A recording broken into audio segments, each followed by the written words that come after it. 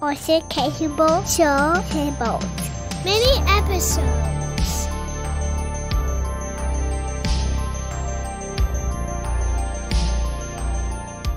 Hey guys, welcome back. It is my 8th mini episode in my series of February mini episodes.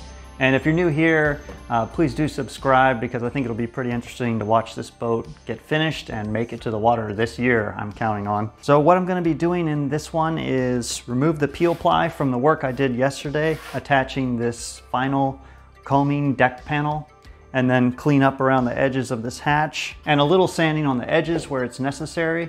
And I was realizing yesterday, this deck panel is the second to last one I have to put on. There's only one more, this big one here, which I've already made. It's located on the deck on the other side there. So that's the last deck panel that needs to go on. Pretty exciting. And the other thing I want to try and get done is drill the holes for the G-10 bases for the latches that are going to go here and hold down this hatch cover. It's really tough to drill through the G-10 material. I think what I really need is a diamond drill bit and a drill press, but I'm a little limited on the tools I have. But okay, let's see what we can get done. And here's a quick look at the base for the bullseye fair lead I put in yesterday.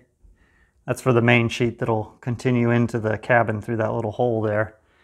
So I just gave it a little light sanding, and I also very carefully sanded around the fiberglass of this opening through the bulkhead with finer and finer sandpaper to make sure there's nothing that would snag on the main sheet. That tube is very similar diameter to the line that's going to be going through it, just slightly larger. So my hope is that it keeps out most water, but I know some water could still get into the cabin through here. If anyone has any great ideas about how to improve this, I'd be open to any ideas. You can leave it in the comments or my email is in the description. Either a better way to keep water from coming in or something inside the cabin that it can help deal with any drips.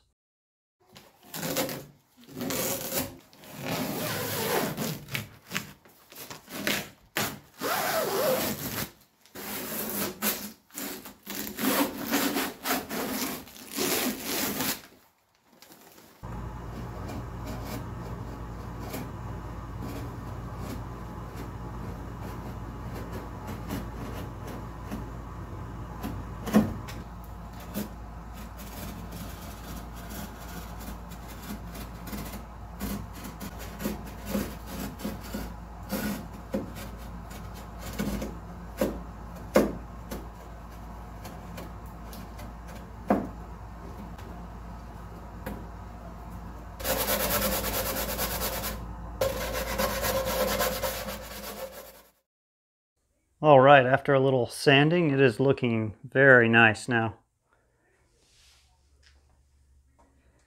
And very strong. I'd have no issues with standing right here. The extra fiberglass, I think, helped a lot.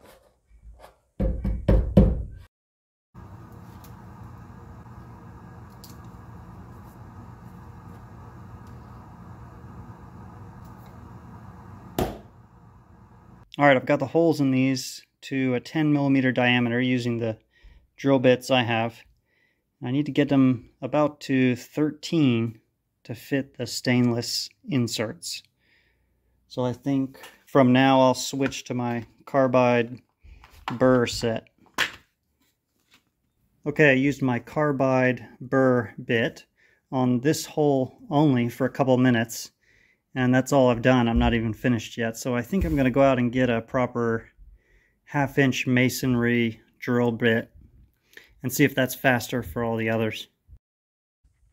All right, and I'm back, and check this out. 1/2-inch hammer bit. Good for concrete, masonry, and stone.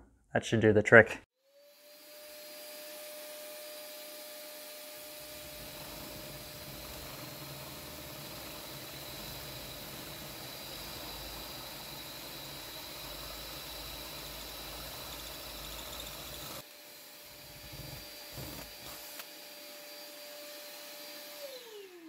Okay, it's amazing how easy projects become when you have the right tools. So I got all the big holes drilled, and then I outlined the G-10 for the latches and drilled those holes Now I just got to cut everything out.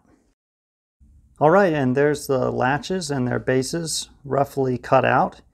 Before I can clean them up with a sander, I need to do a repair to it, but that'll be in the next video.